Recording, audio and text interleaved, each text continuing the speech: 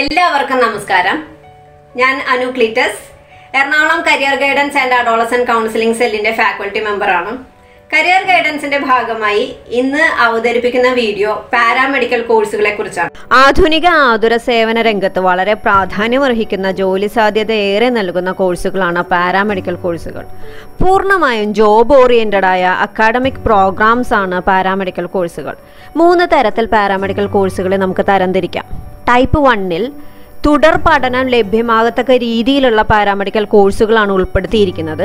BSc nursing, BPharm, BSc MLT, BSc radiology. ഇവയുടെ പ്രത്യേകത ഈ പാരാമെഡിക്കൽ കോഴ്സുകൾക്ക് ശേഷം തുടർ പഠനം ലഭ്യമാണ് എന്നുള്ളതാണ്. അടുത്തതായി നമുക്ക് ടൈപ്പ് 2 കോഴ്സുകൾ നോക്കാം. ന്യൂജൻ കോഴ്സുകൾ അഥവാ ടെർമിനൽ കോഴ്സുകൾ എന്നറിയപ്പെടുന്ന ഇത്തരത്തിലുള്ള പാരാമെഡിക്കൽ കോഴ്സുകളുടെ പ്രത്യേകത ഇവ ഷോർട്ട് ടേം കോഴ്സുകളാണെന്നുള്ളതും ഇവയെല്ലാം പൂർണ്ണമാണെന്നുള്ളതുമാണ്. Blood banking, cardiac vascular technology, operation theatre assistant, perfusion technology, dialysis technology, anaesthesia, prosthetic and orthotic engineering, dental hygienist തുടങ്ങിയവയാണ് ഏതാനും ചില ടെർമിനൽ കോഴ്സുകൾ. ഇവയെല്ലാം ഷോർട്ട് ടേം കോഴ്സുകളാണ്. ടൈപ്പ് 3 കോഴ്സുകളുടെ പ്രത്യേകത ഇവയെല്ലാം ഒരു അല്ലീഡ് ഹെൽത്ത് കോഴ്സസ് എന്ന് പറയുന്ന വിഭാഗത്തിലും കൂടി പെടുത്താവുന്നവയാണ് എന്നുള്ളതാണ്. Audiology and speech language pathology, physiotherapy തുടങ്ങിയവയാണ് ടൈപ്പ് 3 കാറ്റഗറിയിൽ ഉൾപ്പെടുത്തിയിരിക്കുന്നത്. ഇനി നമുക്ക് വളരെ ഫെമിലിയർ ആയിട്ടുള്ള ഒരു സിനിമയിലെ ഒരു ദൃശ്യം കണ്ടു നോക്കാം. വിഷമിപ്പിക്കുന്ന കാര്യങ്ങൾ വീണ്ടും വീണ്ടും ആലോചിക്കരുതെന്ന് ചാപ്ലിൻ പറഞ്ഞത് മറന്നോ? ശരിയാ. നഴ്സിംഗ് ഒരു ജോലി മാത്രമല്ലെന്ന് ആദ്യമായിട്ട് ഓർക്കുന്നത് ഇപ്പോഴാണ്. മറ്റുള്ളവർക്ക് ആശ്വാസം നൽകാൻ കഴിയുന്നത് ഒരു പുണ്യമാണ്. അത് പഠിക്കാൻ കഴിഞ്ഞത് ഒരു ഭാഗ്യവും. മലയാളികൾ ഏറെ ഇഷ്ടപ്പെടുന്ന ഈ ഒരു സിനിമയിൽ വളരെ എടുത്തു കാണിച്ചിരിക്കുന്നത് അതിവിശിഷ്ടമായിട്ടുള്ള ഒരു കരിയർ ഓപ്പർച്യൂണിറ്റിയാണ് നഴ്സിംഗ്. BSc നഴ്സിംഗിൻ്റെ സാധ്യതകളൊന്ന് നോക്കിയാലോ.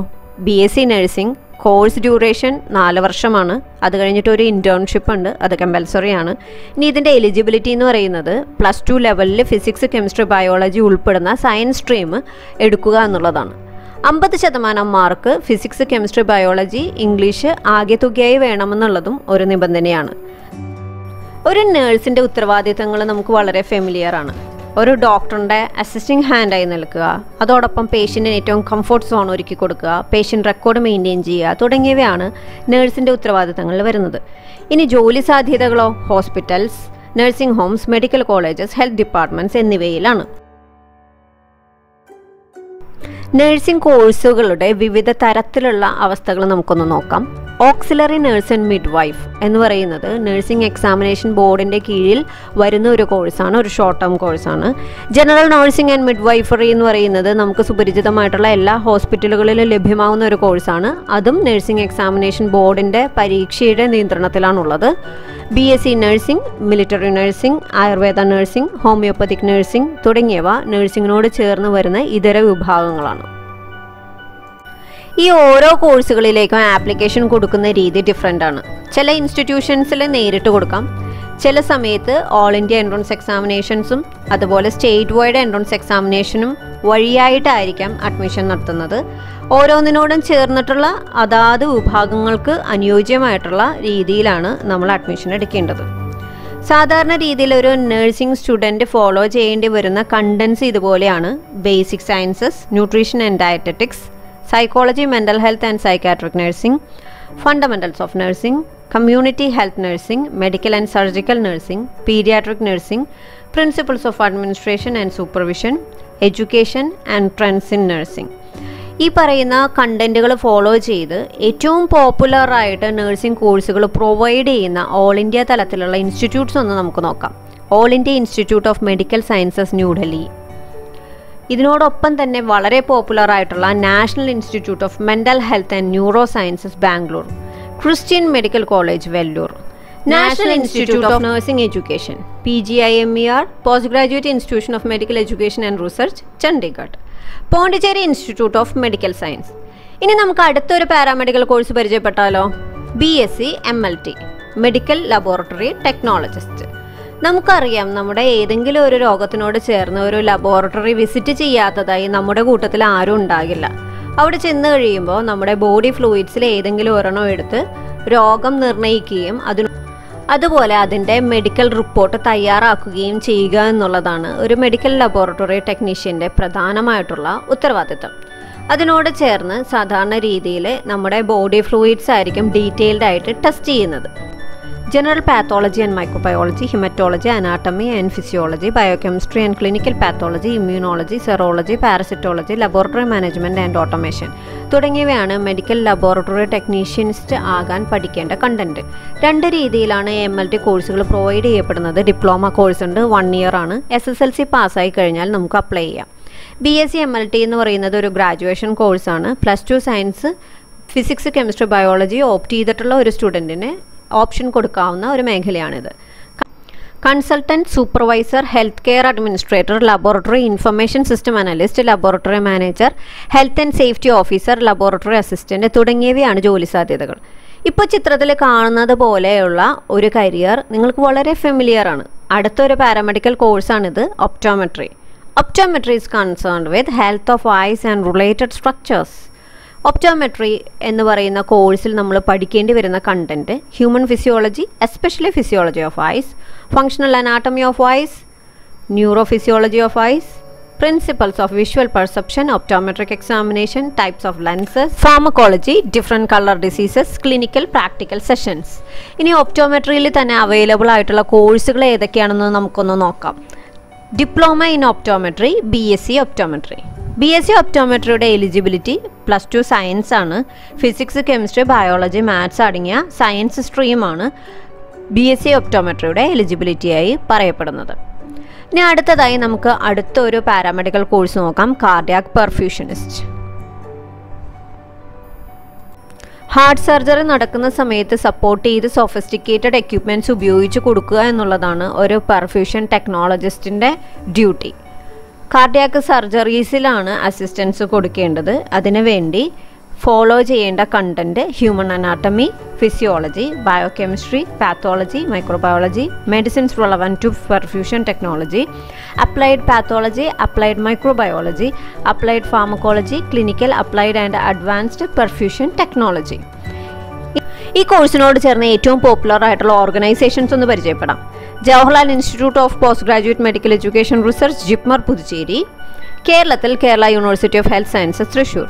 അടുത്ത ഒരു പാരാമെഡിക്കൽ കോഴ്സിലേക്ക് പോയാലോ, ഫാർമസി കോഴ്സസ്. മെഡിസിൻസ് പ്രിപ്പയർ ചെയ്യുക എന്നുള്ളതും ഡിസ്പെൻസ് ചെയ്യുക എന്നുള്ളതുമാണ് ഈ ഒരു കോഴ്സ് വഴിയായി ഉദ്ദേശിക്കപ്പെടുന്നത്. Chemistry of medicines, body systems and therapeutics, preparation of safe and effective medicines, research, medicinal development, manufacturing, distribution, management. ഇവയാണ് സാധാരണ രീതിയിലുള്ള ഫാർമസി കോഴ്സുകളുടെ കണ്ടൻസ്.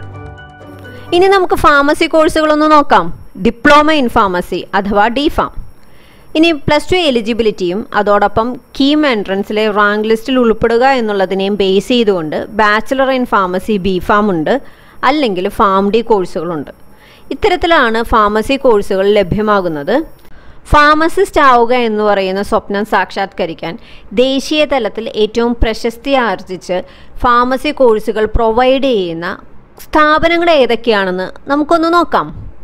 അതിലേറ്റവും പ്രധാനപ്പെട്ടതാണ് nymphs institute of pharmacy, Jaipur, ISF college of pharmacy, Moga, Punjab, doctor Harisingh Gaur central university, Sagar, Madhya Pradesh തുടങ്ങിയവയും ഏറ്റവും popular ആയിട്ടുള്ളവയാണ്. അടുത്ത paramedical course ഒന്ന് നോക്കിയാലോ, ഫിസിയോതെറാപ്പി. ഫിസിയോതെറാപ്പിസ്റ്റ് എന്താ ചെയ്യുന്നതെന്ന് നമുക്ക് അറിയാവുന്നതാണ്. ചെറിയ എക്സസൈസുകളിലൂടെ, ചെറിയ മൂവ്മെൻറ്റ്സിലൂടെ, വളരെ ചെറുതായിട്ടുള്ള വെയിറ്റ് ബാലൻസ്ഡ് ആയിട്ട് ആഡ് ചെയ്തുകൊണ്ട് ഇലക്ട്രോ തെറാപ്പി ഉപയോഗിച്ച് ചെറിയ സിക്നസ് കണ്ടീഷനെ കംഫോർട്ടബിൾ സ്റ്റേറ്റിലേക്ക് കൊണ്ടുവരിക എന്നുള്ളതാണ് ഒരു ഫിസിയോതെറാപ്പിസ്റ്റിൻ്റെ പ്രധാനപ്പെട്ട ഉത്തരവാദിത്തം. BPT, ബാച്ചുലർ ഓഫ് ഫിസിയോതെറാപ്പി എന്ന് പറയുന്നതാണ് കോഴ്സ്. +2 ഫിസിക്സ്, കെമിസ്ട്രി, ബയോളജി അടങ്ങിയ സയൻസ് സ്ട്രീമാണ് ഇതിൻ്റെ basis. Child development centres, community health care സെൻറ്ററുകൾ, ഫിറ്റ്നസ് സെൻറ്റേഴ്സ്, ഹെൽത്ത് ക്ലബ്സ് തുടങ്ങിയ സ്ഥാപനങ്ങളിലാണ് ജോലി സാധ്യതകൾ ഏറെയായി കാണപ്പെടുന്നത്. ഫിസിയോതെറാപ്പി അല്ലെങ്കിൽ BPT പഠിക്കുന്നതിന് വേണ്ടി ദേശീയ തലത്തിൽ ഏറ്റവും പോപ്പുലർ ആയിട്ടുള്ള സ്ഥാപനങ്ങളൊന്ന് നമുക്ക് നോക്കാം. School of physiotherapy, SSG hospital, അതുപോലെ Apollo college of physiotherapy തുടങ്ങിയവയാണവ. Gladiator. What does the warrior tell you? Warrior says, I'm free. The warrior says, warrior says, I'm brilliant. The warrior says, warrior says, I'm perfect. Excellent. വളരെ popular ആയിട്ടുള്ള ഒരു മലയാള ചലച്ചിത്രത്തിന്റെ ഏതാനും രംഗങ്ങളാണ് നിങ്ങളിപ്പോൾ കണ്ടത്. അതിലെ നായിക കഥാപാത്രം അവതരിപ്പിക്കുന്നത് ഒരു വലിയ കരിയർ സാധ്യതയാണ്. Speech language pathologist and audiologist എന്ന് പറയുന്ന career വിഭാഗമാണത്. BSc speech and hearing speech language pathology BASLP എന്ന് പറയുന്നതാണ് കോഴ്സ്. +2 സയൻസ് ആണ് അതിൻ്റെ യോഗ്യത. Hospital, health centre, day care centre, rehabilitation centre, schools, അതേപോലെ തന്നെ ഫ്രീലാൻസ് വർക്കായിട്ടും നമുക്ക് ഈ പറയുന്ന കോഴ്സിന് ശേഷം കരിയർ സാധ്യതകൾ കണ്ടെത്താവുന്നതാണ്. ഏറ്റവും പ്രമുഖമായിട്ടുള്ള ദേശീയ തലത്തിലുള്ള ഇൻസ്റ്റിറ്റ്യൂട്ട്സ് ആണ് all India institute of medical science AIIMS New Delhi, all India institute of speech and hearing AISH, medical trust hospital Ernakulam. Dialysis technician എന്ന് പറയുന്ന പാരാമെഡിക്കൽ കോഴ്സ് അടുത്തതായി പരിചയപ്പെടാം. ഡയാലിസിസ് ചെയ്യുന്ന സമയത്ത് ഡോക്ടേഴ്സിനെ അസിസ്റ്റ് ചെയ്യുക എന്നുള്ളതാണ് ഡയാലിസിസ് ടെക്നീഷ്യൻ്റെ പ്രധാനപ്പെട്ട ദൗത്യം. ഹോസ്പിറ്റലുകൾ തന്നെയാണ് ഇതിൻ്റെ ജോലി സാധ്യതകളായിട്ടുള്ളത്. കാർഡിയോവാസ്കുലർ ടെക്നീഷ്യൻ എന്ന് പറയുന്നത് അടുത്തൊരു പാരാമെഡിക്കൽ കോഴ്സാണ്. ഹൃദയത്തിനോട് ചേർന്നിട്ടുള്ള ചെറിയ ചേഞ്ചസ് എല്ലാം ഇമേജിംഗ് വഴിയായി കണ്ടെത്തുക എന്നുള്ളതാണ് പ്രധാനപ്പെട്ട ഉത്തരവാദിത്തം. BSc കാർഡിയോവാസ്കുലർ ടെക്നോളജി BCVT, ഇതിൻ്റെ എലിജിബിലിറ്റി +2 ആണ്. ഹോസ്പിറ്റൽസും കാർഡിയാക് ക്ലിനിക്കുമാണ് സാധ്യത. നമ്മളിപ്പോൾ കണ്ട പല പാരാമെഡിക്കൽ കോഴ്സുകളും ഗ്രാജുവേറ്റ് കോഴ്സുകളായിട്ടോ ഷോർട്ട് ടേം കോഴ്സുകളായിട്ടോ ആണ് പ്രൊവൈഡ് ചെയ്യപ്പെടുന്നത്. നാഷണൽ എലിജിബിലിറ്റി എൻട്രൻസ് ടെസ്റ്റ് അഥവാ NEET, Kerala engineering, architecture and medical കോഴ്സസിലേക്കുള്ള KEAM entrance examination എന്നിവയാണ് പൊതുവായിട്ടുള്ള entrance എക്സാമിനേഷനുകൾ. LBS centre for science and technology എന്ന് പറയുന്നത് ഒരു സെൻട്രലൈസ്ഡ് അലോട്ട്മെൻറ്റ് സിസ്റ്റമാണ്. അതുപോലെ തന്നെ കേരള ഹെൽത്ത് യൂണിവേഴ്സിറ്റി തൃശ്ശൂരിനോട് അസോസിയേറ്റ് ചെയ്ത ഇൻസ്റ്റിറ്റ്യൂഷൻസും പാരാമെഡിക്കൽ കോഴ്സസ് പ്രൊവൈഡ് ചെയ്യുന്നുണ്ട്. കരിയർ ഗൈഡൻസ് സീരീസിൻ്റെ അടുത്തൊരു വീഡിയോയുമായി എത്തുന്നത് വരെ എല്ലാവർക്കും നന്ദി, നമസ്കാരം.